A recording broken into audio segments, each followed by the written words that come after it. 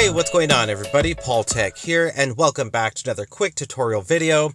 Today's video is another one on the Wiko Ride 3, and in this video, I'm going to be sharing with you how you can manually check to see if you have a system/software update available.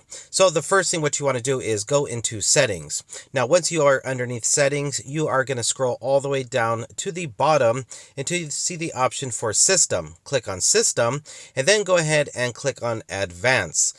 Once you do that, you want to go ahead and click on System Updates. Then you want to go ahead and click on System Update again. And then you're going to see this message here where your system is up to date.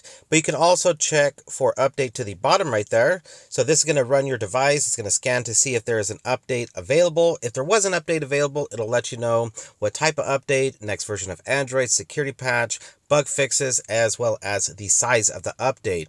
But that's how you can go ahead and manually check to see if a system/software update is available for your Wiko Ride 3. Found this video helpful, informative in any way possible, please hit the thumbs up button. And please subscribe to the channel for more future tutorial videos just like this. This is Paul Tech. I'll talk to you on the next one. Bye.